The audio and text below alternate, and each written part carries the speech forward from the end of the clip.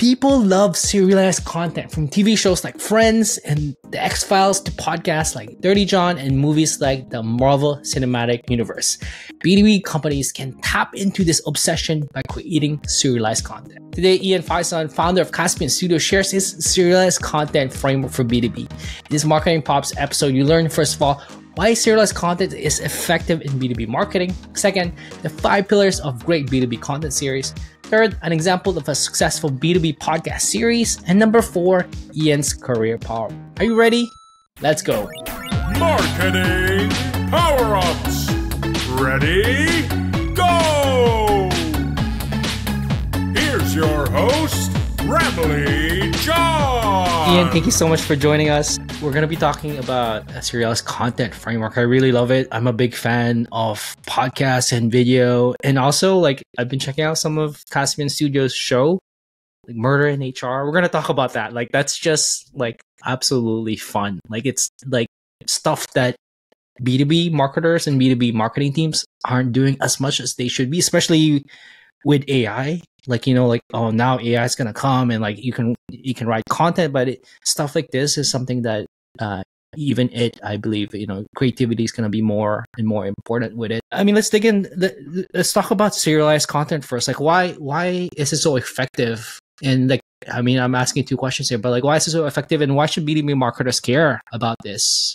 About serialized content that's in series. Yeah, I was recently listening to an interview with one of the founders of Marvel Studios, and he was talking about how when they did the math back before Marvel was Marvel, before when it was just comic books and toys and things like that, and he was talking about how if you look at how hard it is to bring a movie to market, extremely difficult, right? But way, way, way easier to bring a sequel to market. And so I think in B2B, if we were to look at what we've been doing for a long time, is just bringing single, one-off type content over and over and over and over and over again. And every time you got to refine an audience for it, every time you got to market that thing, every time you got to do that. It's just way harder to do that. Whereas if you build a series, you can promote episode 1, you can promote episode 7, you can promote episode 25, but it all funnels back to that series, and you can build an audience over time. There's a great Coca-Cola adage that they used to use back in the day. It's Coke isn't trying to get it's hardcore Coke drinkers to drink more Coke. What they're trying to do is to get you to drink 1 Coke a year if you don't drink Coke, right?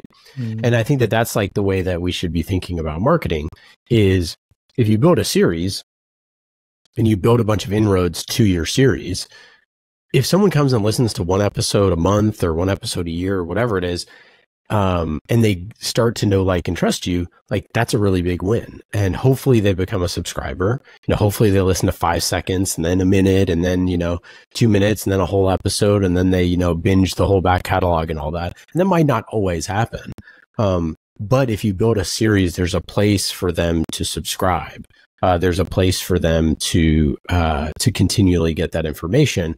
And, in sales, it's confusion equals no sale. Well, in marketing, it's the same exact thing. And so if you build a series with a very clear premise, what we at Caspian Studios called the promise to the listener, if you're going to build that promise and deliver on that promise every single episode, then they know what they're getting, and it's much easier to build an audience that way. And so I think that what I wanted to do in writing the serialized content framework was to just even though it's a very wordy, sort of silly title, was to figure out how people can build serialized content, whether that's podcasts or video series or shows or events or whatever it is, that can bring people back over and over and over again that are interested in that sort of thing without having to recreate the wheel every single time to create more one-off content. And so that was the sort of goal of it. And as we studied a bunch of B2B companies that are doing this really well, we found that, that they've been able to build audiences. And then when you study non-B2B, when you study Hollywood, when you study Marvel Studios, what they did with the MCU, when you study what all of these sequels, why they've done this, is that, the data shows that it's much easier to do that. So we're trying to take our cues from Hollywood, trying to take our cues from B2C, and take our cues from people that are building really good stuff. and trying to infuse that back into our B2B marketing a little bit. I love that so much. The other thing that from the audience point of view, like sometimes, especially with B2B, specifically for B2B, it takes longer to purchase something sometimes where, you can involve multiple people at the same time, multiple stakeholders within the same team. And you're building that relationship over time rather than like, hey, here's content and then that's it, versus this, like they keep coming back so that when they are ready to purchase, they're like, what was that podcast? Like I was listening to Ian about that show. Like I should go check out like, what they're doing, what they're up to, what they're selling, because now they've kind of built that relationship over time through the serialized content. Is probably another benefit that your B2B companies have with this. Yeah, for sure. I mean, it goes back to like know, like, and trust, right? They have to know you, then they have to like you, and then they have to trust you. And if they do know you, and if they do like you, and if they do trust you, they're much more likely to buy from you. And I think that most of the time, like a one-off blog, for example, is not really going to get someone to know, like, or trust you. Maybe they know you by the fact that they're going to, from an SEO standpoint, like stumble across your website. Maybe they're going to read that and say, hey, this is pretty good. But at the current, like where we're at, if you stumble across a blog, and you're like, this is pretty helpful, you're probably just going to close out and go on to the next thing. Yeah. I think the stat is like, of people convert. So one in 400, people convert, right? And so that's really hard. That's a really hard sort of like conversion number for like a one-off blog post. But if you were to do a series where you still have that same conversion number, but you build this thing out over time and you can bring people back over and over and over again, then that conversion rate is going to go up a ton. And the other piece of like serialized content, which I think people don't really understand, is that, which is so obvious when you say it, but like meet your customer where they are, right? Like meet these people where they are. And if they want to be on Spotify, you should meet them on Spotify. If they want to be on YouTube, you got to meet them on YouTube. If they want to be on Apple Podcasts, or if they want to read your information in an email newsletter, then that's where you got to do it. Where they're really not is just cruising around your website on your blog.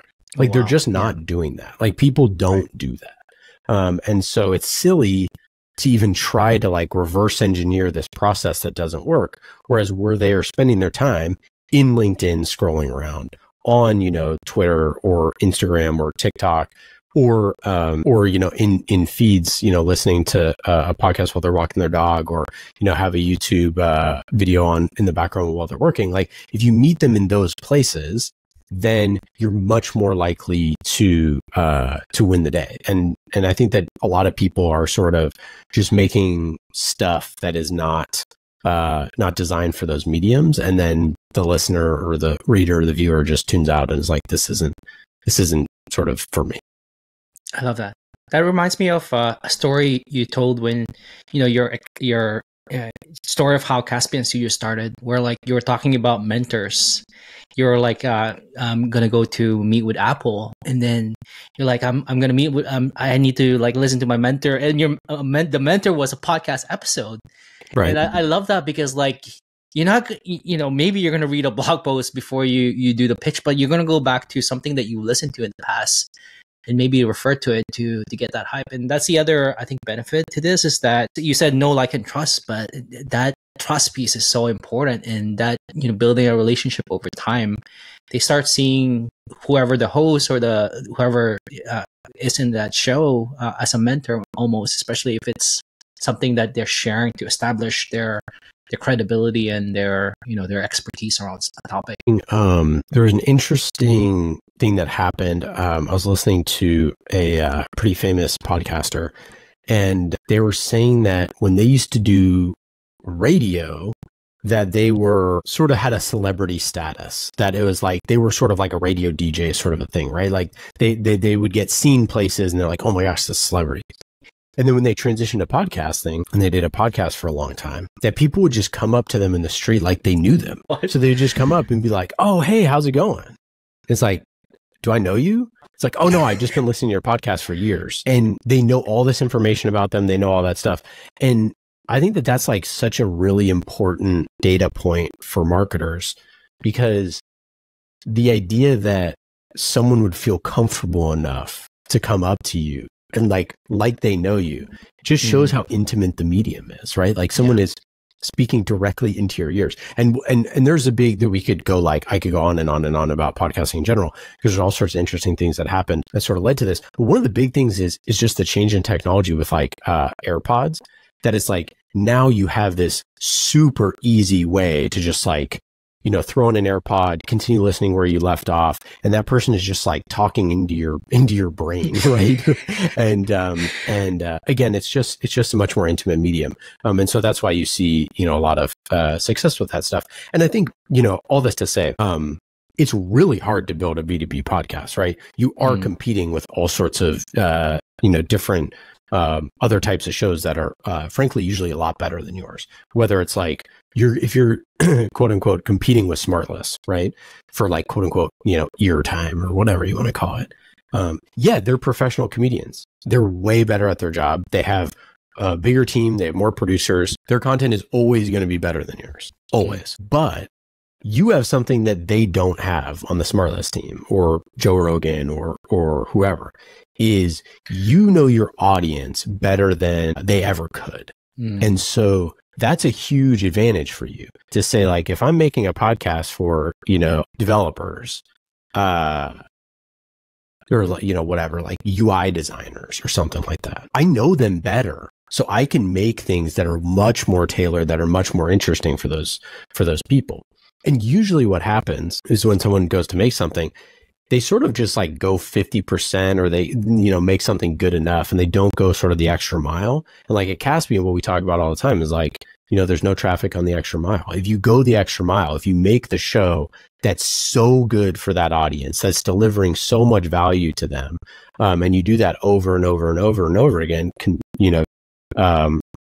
consistently, and repeatedly, like you can have a lot of success. And that's where you can sort of, you know, win the mind share or the ear share or whatever of an audience, and to make something that's actually like, you know, edutaining them, rather than just sort of like, you know, spitting some stats at them in a blog post.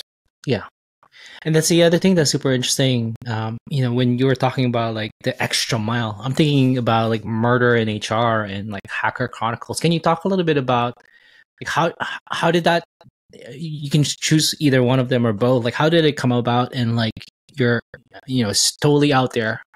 Something that I've never heard. Usually, when I think about B2B podcasts, it's like, let's get the founder or the CMO or whatever to interview a bunch of folks, and we're gonna publish it, and we're gonna sound like experts. But like, there's a ton of interview related podcasts out there. But like when I heard of Murder in HR, I'm like, dude, this is the future. Like, can you talk about that? Like, how did that come about? And like, you know, it got that out there. Yeah, so in the book, in Serialized Content Framework, I have this little graph that I call the edutainment graph. And basically it has, the x-axis is educational or entertaining, and the y-axis is educational. Shows how good I am in math that I know which is x and which is y-axis. But anyways, and so what I sat down and did sort of a number of years ago was sort of try to figure out what would it take to get in the top right quadrant. Like, what could we create that actually is entertaining for a B2B audience? And what could we create that is actually educational at the same time? Like, it's a very hard thing to do. And so like, how could we create something? And so what we did, and I'll use Murder in HR as an example of this. So what we looked at was basically the three most popular genres in podcasting are essentially like what I call murder stories, but basically like either true crime or murder mystery type things, right? So that's very popular. Comedy is very popular. And then for us, like, you know, business content is the third thing, right? So not a very popular genre compared to the other two, but popular for what we're looking at, right? And so we said, well, if we could tell a story that is a mystery, that has like a propulsive element to the story, like a mystery is very easy, right? Like Murder in HR, you hear it and you know there's a murder, right? And so we got to introduce the detective at the very beginning of the mystery, say, hey, this is our detective.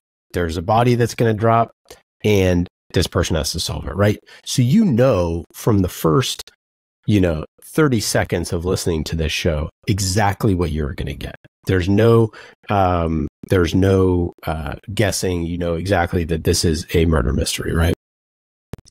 And so then we looked at this murder mystery genre and this comedy genre. So how do we infuse comedy into this to make this, you know, more entertaining? So if you look at some of the really popular mysteries right now, if you look at Knives Out or Only Murders in the Building, for example, these are extremely popular franchises because they have this this levity in the story. And I think people right now crave this type of story. I think that people want to be, they like the mystery component to it, but they just want something that they can watch or listen with their spouse or a loved one or a friend and talk about it. And it's lighthearted enough that it's funny and it keeps you smiling. But also there's this sort of, you know, other element to it.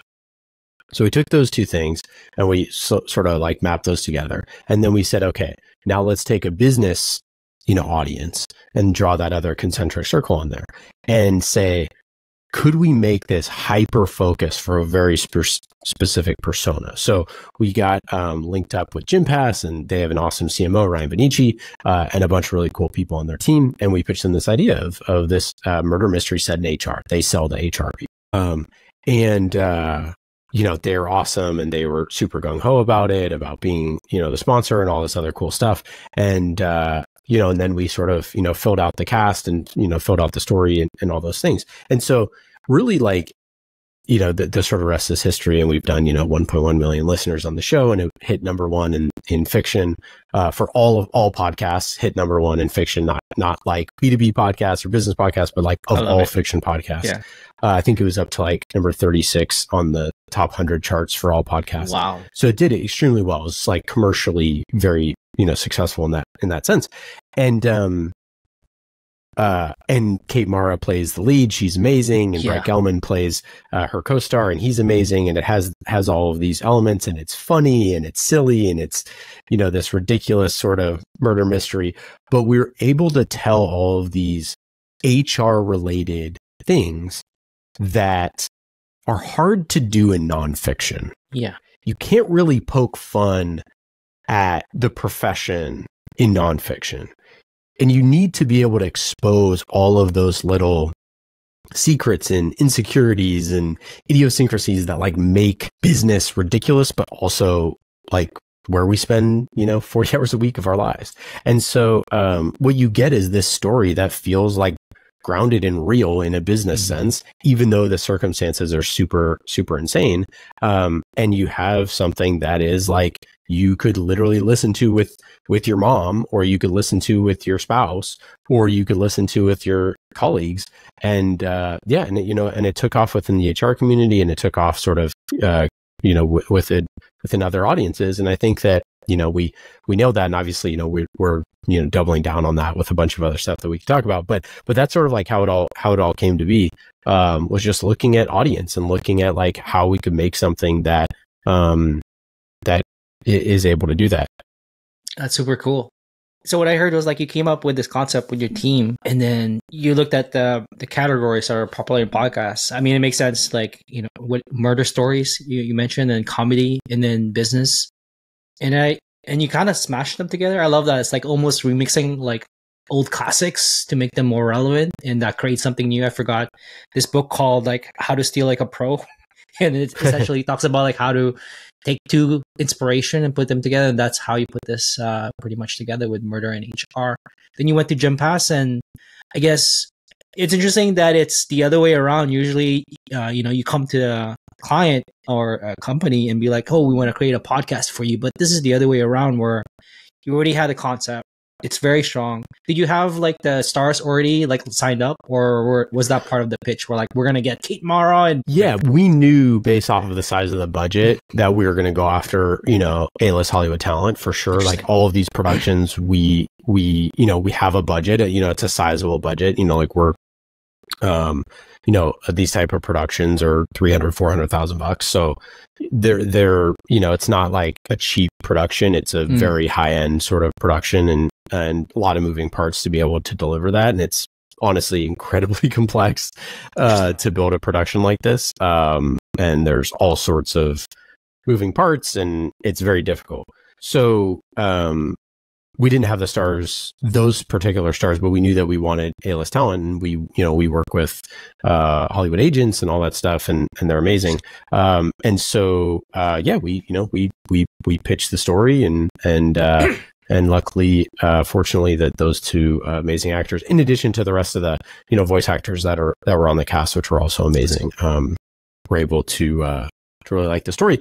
And and I think GymPaaS as a sponsor, it works really well because they love HR people. Obviously, they're selling into HR, but they want to uplift their profession, and they wanted to thematically talk about things like toxicity in the workplace, which we were going to talk about on the show. So, it was a really good synergy to have them as a sponsor and the presenting partner for the entire series in that way, because we believe in the future that they believe. And we believe that like HR people who are extremely misunderstood. I used to work in HR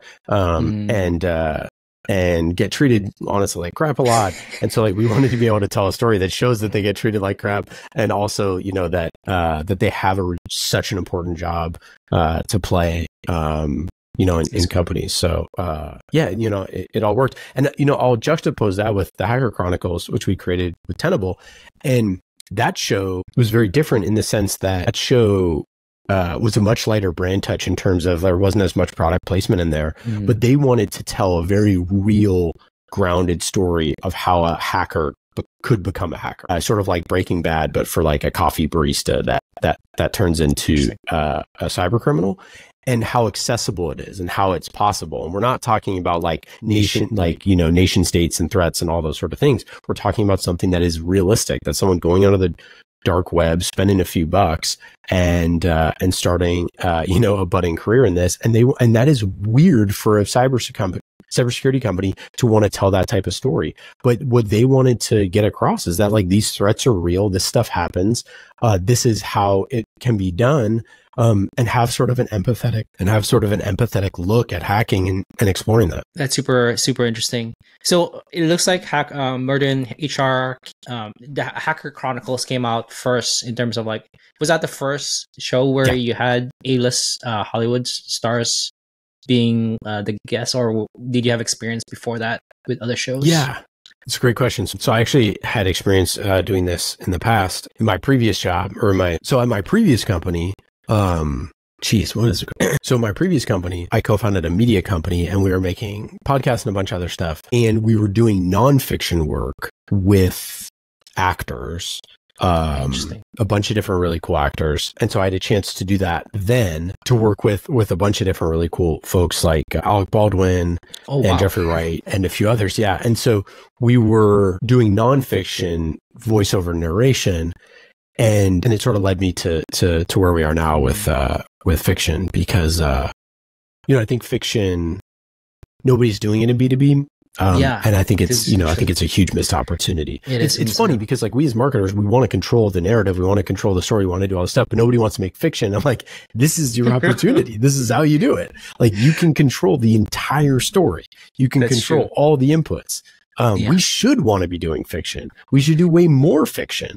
You're right. But we focus on nonfiction. So yeah. So that previous company was not B2B focused. I think it's called The Mission. I just checked on is that and then you moved to Caspian, and now you're bringing fiction and other types of shows to B2B world essentially. Yeah. So it was a network of podcasts and sort of like a new media company. There was a bunch of business focus there and a bunch of different types of shows that we were making, but it was very much like a media company. Caspian is really different. So we're a services business in the sense that we're working with B2B marketing teams to build content for them. And then we're also a production company that is producing, these fiction series, obviously in partnership with B2B companies. So, it's just a different approach. I think that companies need to be making better stuff. I think that there's sort of a bunch of different reasons, but just like, we all know B2B content is like pretty boring. And there's just so much room for experimentation, whether it's with fiction, whether it's with comic books, whether it's with, music. There's just so many great examples of people just like pushing it a little bit further, and having outsized results and being more memorable, being more remarkable. I have a podcast called Remarkable, and the reason why it's called that is because the point of marketing is that you talk about it. It means you have to remark about it. You have to like go tell someone else, I just saw this thing, or I just heard this thing. Like that is the point. It's not good enough just to have it, resonate in that person's heart. You need it to be like something that's so good that they want to tell somebody, that they have to tell somebody. And if you honestly look at your work, and if you're to use the edutainment graph, if you're to plot your content, how many, and you say like at scale 1 to 10, how entertaining is it? You're like, yeah, I'm a 2. Scale 1 to 10, how educational? And you're like, it's like a 6. It's like, you should not be making that. If it's a 2 and a 6, like don't make it. Nobody wants that. Nobody needs more bad stuff. Like take the 2 and the 6 and figure out, how do I get this to an 8 out of 10 educationally? How do I get this to a 5 entertaining wise? Like what can I do? And then publish it. But if you can't get it there, like you shouldn't do it. That's so true. And often the pushback I hear is like, well, it's going to take a lot of budget and blah, blah, blah. But like, there's so many tools out there and things and tutorials on YouTube. Like that excuse doesn't fly. Like this whole creator economy and people, there's so much tools, and cameras gotten cheaper, and like mics has gotten cheaper. Like you're totally right. Like there, that is getting a lot of things like rolling in my head, that I think that it's not an excuse anymore, especially this is not on the list I had in the question, but is in the back of a lot of B2B marketers' mind around AI. Like this is how, like, can you talk a little bit about that? I feel like this is a perfect way to stand out from bad, like we're going to see a ton more crappy content because people are going to use AI to like create blog posts or other things like that. And, the one that stands out from the rest are ones that do what you're suggesting.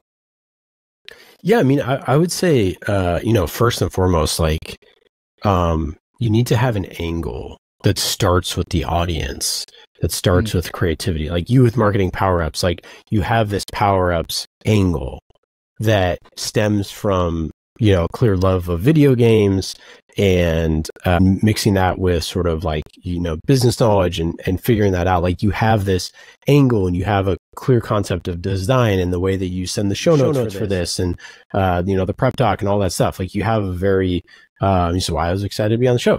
Like you have a very defined sort of like brand and thoughts around how like you're building the show.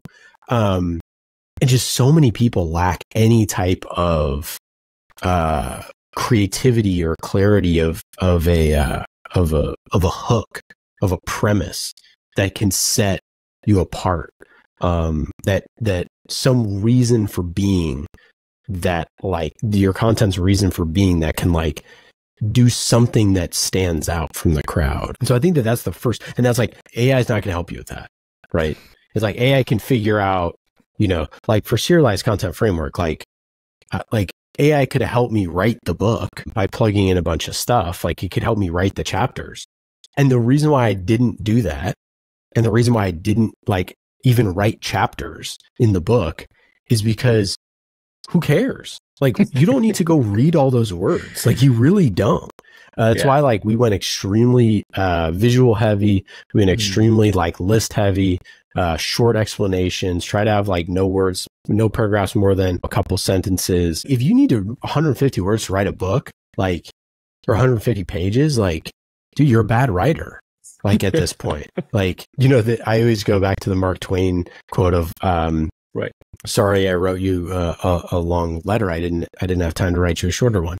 And like that's the truth of the matter, is like more people need to figure out a way to edit their work. This is sounding very, old man yelling at the cloud sort of thing, but people need to figure out a way to edit their work, not shove it into an AI to give you all sorts of stuff and then plug that in. You can use the AI as your assistant. That's the best use of AI right now for marketing, for this stuff. Use it as your assistant. Ask it questions. Have it help you do research. Have it help you refine your ideas. Like, do all that stuff. That's great. But you need to come up with the premise and the ideas yourself to figure out, what that is. And, I'm a firm believer. There's a great writer and podcaster named Jason Concepcion, and he's talked about, like, there's no such thing as writer's block. There's reader's block. Like, if you need to go read more. If you can't figure out what to write, like, you need to go read more. And I think in business world, it's like, you need to go talk to customers. You need to go talk to your prospects. You need to figure out what they're asking. You need to go on to, Slack channels and things like that, and go on to Quora and Reddit, all these places. Figure out the questions that they want to know. Build a show around that. Make it shorter. Could you do it in 7 minutes? Could you do it, could you do something that with faster cuts? Could you do, better editing? Could you distill your information? I think that the biggest problem with, like, ChatGPT in my mind is just people plugging it in and then cranking out a 1,500 word article. Like, who cares? I don't ever want to read a 1,500 word article ever for anything. Like, no way. Tell it to me in 1/8 of the amount of words, because you don't need them all. I love that. That's totally true. I think that the creative piece is something that AI and ChatGPT can't. Like, it can give you ideas, but, like, to, like, come up with a premise, like you mentioned, like, to come up with an angle, like that comes from somebody's experience and somebody's brain and somebody's, taste with music or videos or whatever. And it really does, like, I think that's what I'm hearing here is that, come on, B2B marketers, you got to get a little bit more creative. Well, and it'll tell you the words, but, like, you have to, like, with Murder in HR, like, we could have asked it to write us a script for that show. And I guarantee you it could have come up with a pretty good script, but that's not the reason why, like, marketing content, that's not the reason why it doesn't get consumed. It doesn't get consumed because you have a bad premise, you have bad branding, you have a bad hook, you're not asking the right questions or answering the right questions. Like, all of those things like that can't be fixed by, plugging it into AI. You can get a million great ideas from AI, if you're asking it stuff, but you need to be able to package that stuff into something that's very digestible for your audience, and meet them where they are, I like that. You've been talking a lot about premise and hook, and you probably, you probably have, like, produced hundreds of shows already, and you have a taste already of what makes a good premise or a hook for a serialized content. Like, are there certain qualities where you say, hell yeah, and some qualities where, like, that's crap. You need to go back to the drawing board. Yeah. So first off, like, it starts with audience of finding the smallest, most, viable niche audience that you can possibly start with. So, like, find the person on LinkedIn, find 5 people on LinkedIn who are the exact type of people that you want to make that show for. What is their job title? What do they do on a day-to-day basis? Like, all that stuff. So first, it's like, it always starts with audience. And then what is the most important thing that they are seeking information on, right? So find that thing and then create some sort of hook that makes it easy to digest. So, listicle works great. 3 ideas to improve your skills as a UI developer. Let's just, like, use that as an example, right? How would you make a show about that? Right? Like, what's the show? Are you going to do a long open? Are you going to do quick cuts? Are you going to do, how long is it going to be? Why is it going to be long? So I think it's about figuring that stuff out. And it's like, well, what do developers like? Oh, they're super into nostalgia or something like that, right? And they don't like to be sold to, and they don't like, and they like stuff that's super authentic. So why don't we did this. So I should just use an example. So we made this show, that's really cool for developers called, So we made this show called The Dev Morning Show at Night. And it's a great show. And it's starring Cassidy Williams. She's like an awesome developer, evangelist, personality. She's freaking hilarious. And we made it as a web show that we made for YouTube.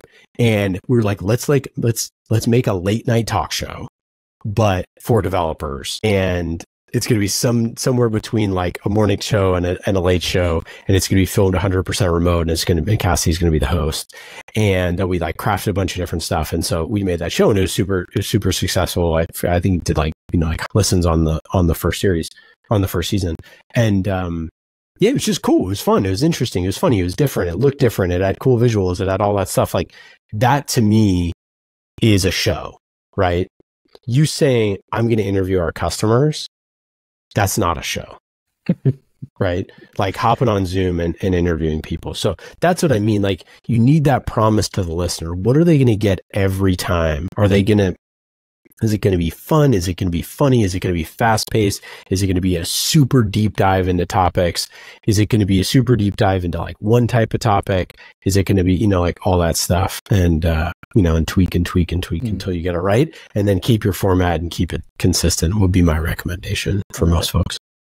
And I love this is another example of how you bring B2C entertainment to B2B, like the late night talk show, like Jimmy Kimmel, people understand that premise, but like bringing in like same with Murder in HR or like the Hacker Chronicles. Like I love that concept where like, how do you bring stuff that they enjoy outside of work into their work? Exactly. When they listen to it, it's like, I get it. I understand it. I love it already. Like, how do I get more of it is what you're doing well with this kind of shows. Yeah. And Tailor, I think it's Lessard from Vidyard. Yeah, from Vidyard. He has a great phrase, keep them laughing, keep them learning. And I love that, right? Is like, you got to be funny. And it's so hard to be funny. Like it's really hard to be funny in B2B, right? So you got to figure out ways to be funny, to add levity. Otherwise it's just boring. And people all the time, which drives me freaking crazy, when people are like, well, accounting is boring. So if I make an accounting show, it's boring. Or HR is boring. I'm like, dude, it's not boring to the people who spent their like career in this field. Like you might think it's boring because you're a marketer trying to create an accounting show, but to them, this is their life. This is their livelihood. This is what feeds their family. This is what they've spent 20 years doing. They don't think it's boring. They think it's important. And it is important. So like you need to get past like that sort of idea, but you need to figure out a way to make it more entertaining, to add those things in, to add in drops, to add in, speed, very the cadence in which things are delivered, set things up. We use a lot of signposting, in our storytelling of like, tell them what is coming, show them the sign that's like this. Okay, now we're going to be talking about this, using segments, using things like that. And if you go look at your favorite shows, like they have that stuff, and some don't, right? Like Rogan does, and this is what everyone always says. Well, Rogan doesn't, or Tim Ferriss doesn't. It's a different utility. It's a different type of an interview. Like the 3-hour long form type of an interview, it has a different utility for the listener. That listener is just going there to learn some stuff, to be entertained, and they're going there for a different reason. But like, we're not trying to copy Rogan. We're not trying to copy SmartList. Like these are professional, creators that have been doing this for a long time. And also they have guests that are also professionals that have been doing it for a long time. So, I would say, trying to figure out your version of that is a good call. I love that.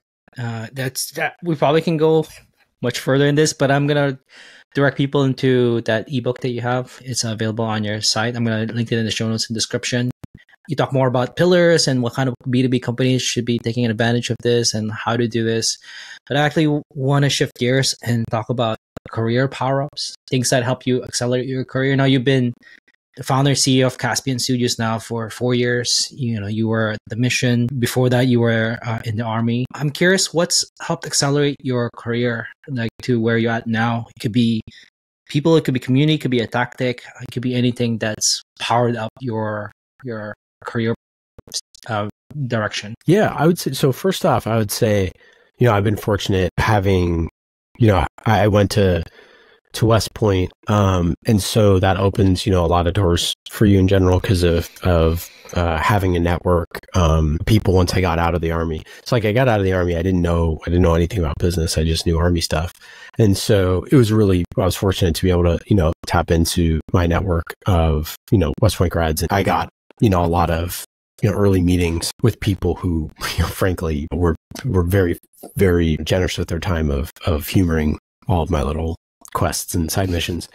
But, one of the things was the late great Anthony DeToto, who was a mentor of mine. He would talk about this thing called naive networking. So Anthony was this guy. He worked for like family offices and managed people's money and things like that. So network was everything to him, right? So he had this really cool network, and he used to spend his entire life networking. And he taught me this thing that he referred to as naive networking, which is basically that don't ask for an in-person meeting when a call will do. Don't ask for a call when a email will do. Don't send an email when a text will do. And always have a clear reason for meeting with a very specific purpose. I am trying to work out blank. And then, at the end of that, sort of asking like, how can I help you if there's any way? Now, early in your career, or even sometimes in the middle of your career, like you can't do anything, right? Like me as, whatever, a 28-year-old, that was out of the Army, I really couldn't do anything for anyone, but I would, and he had to be like, hey, don't worry about it. It'll come back around and just, help somebody out the way that sort of you got helped out. So, early in your career, it's really hard to do that. And, but you can still ask, you can still say, is there anything that I can do to help you? And it's like, for someone like, Anthony, hey, if you know anyone with, $30 million, then, send them my way. Right. I'm like, let me check the Rolodex there. I don't think I do, but, I'll ask around. So it's a big part about not wasting people's time. It's like all we have in this world. It's all we have is time. Right. That's like the only thing that is every single person. We are losing it every day. Right. So you really don't want to waste people's time, and you really want to have clear asks for people of how they can help you. So before you go into that conversation, you need to know what you want, and you need to know what you need, and you need to know how you can get there. So I spent a lot of time early in my career sort of like mapping what I needed from people and being able to ask them for those things, and ultimately like your network, is your net worth thing. Like it is. I think I spent a lot of time early in my career, especially because I was in sales, trying not to be transactional. And I think that it's really hard to do that. But, I had a good mentor, my podcast mentor, that was, one of the lessons that I always remember that they would talk about is, sort of like there's always another deal, right? It's okay if you lose this, like that's okay. And so I tried to build my career, and I still try to build my career knowing that careers are transactional. There are transactions that need to happen. Like you need to buy something, you need to hire someone, you need to sell something. Like that is part of it. But the other part of it is you could be devoid, from the outcome and say like, I'm still going to support you. You can still support me. If the deal doesn't get done, the deal doesn't get done, but I still want to be helpful and just always trying to help. And I always tried to use my position of whatever advantage I had to be helpful, to try to help people. So yeah, for Anthony, I didn't know any people with 30 million or more, but it was always my thing that someday when I know someone with 30 million bucks, or when I have $30 million, I'll go to Anthony and be able to do that because of the stuff that he did for me. And so, I just tried in any way that I could help people, I could do that. And then the big thing with that was like connecting people, right? One of the things that senior people are always looking for is young, talented people. So if you have a peer, and they don't know young people. So like, if you're like, let's just say a CEO of a, big company, you don't know anyone who's young. Like, your kids are probably older than the young people are, right? So when you are young and you know other talented people, you can recommend them to be on people's teams. And so that's one of the ways that I always try to just think of people as like, hey, do you need a salesperson? Like one of my friends is in sales, like he's really good, or hey, this person's in marketing or PR, she's awesome, I can connect you there. So anywho, that's that's my my piece for naive networking. That's my career power up. I love that term. Plus, the last part you mentioned around like introducing people, like when you say, "Hey, do you need a salesperson?" You're actually helping out two people there, because the salesperson might be looking for a job, and the person that's like VP of sales or CEO is like actually looking for young talent. So it really does, really people reach out to me all day, every day. Nobody does that. Nobody ever tries to do that for me. I get, hundreds and hundreds of emails a day as a CEO. Nobody ever tries to do that. They're never it's just like, again, there's no traffic on the extra mile. Like, people don't do it. They will ask you for stuff all the time, but they will not go the extra mile and be like, it looks like you need this. I know someone in this. I'll happy to introduce you to them. Like, people just don't do that. And anyways, that's one of the things I tried to do. That's a good wrap, like, of everything we talked about. There's no traffic, and the last mile is so visual, and it applies to marketing as well as relationships and even careers. One final question before we wrap up. Where can people find out more about you? I'm going to link them Caspian Studios website, Murder in HR, Chronicles, Hacker Chronicles, and any other shows you mentioned, but probably send them to LinkedIn. Like, where else can people find out more about you, your work, your company? Yeah, I would just, you can check out CaspianStudios.com. The other thing, we have a pretty good newsletter that I send out every week that you could just subscribe to. But the other thing I would just plug is, so we're building out this Murderverse of all these different, all these different personas. So we have murder in sales, murder in marketing. We're going to build out all of these shows over the next handful of years. And so if you know someone, if you're in marketing, or if you know someone in marketing who wants to do something really cool, whether it's like IT related or marketing or sales or any business function, AI, data, all that stuff, we have really cool pitches ready for people to check out. So if you want to connect with me, I'm Ian at Caspian Studios. Shoot me an email. Would love to pitch you some crazy ideas for some stuff we could do together. I love it. What kind of budgets are you looking at for something like that? I mean, it could just be a range, but like, just so that people are like, oh yeah, that's right up our budget out. Yeah, like I mean, obviously we do stuff. So we have like multiple different services, but so anywhere in the like $80K range, we can build a series for you. For the fiction stuff, because it has A-listers and all that stuff. It's mid six figures, but like I said, 300, 400 grand, somewhere in there, and we can make something really cool. Ian, thank you so much for your time. Really, really had fun in this conversation.